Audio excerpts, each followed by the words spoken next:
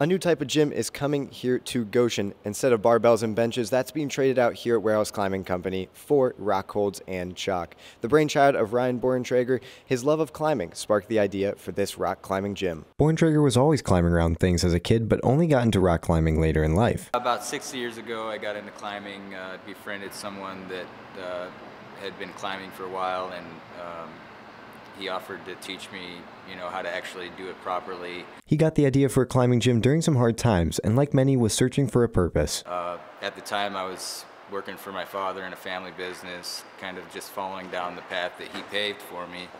And I wasn't really feeling that purpose that I really wanted to have. And I was really questioning, if I was serving my purpose in life. His love for climbing and sports got him through his own tough times, and he wanted to serve the community in the same way.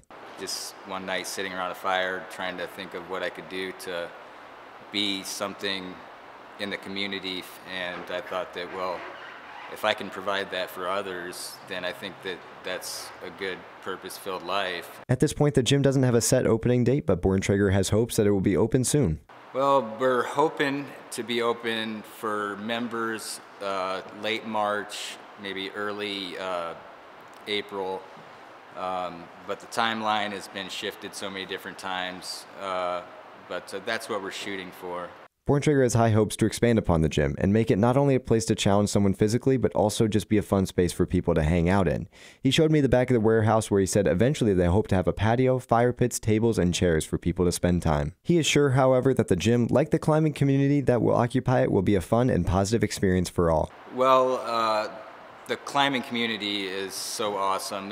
They're very supportive of each and everyone else, and they can expect to come to a place where they can get a good workout in, a fun workout, meet new people, and even some people might just come to hang out.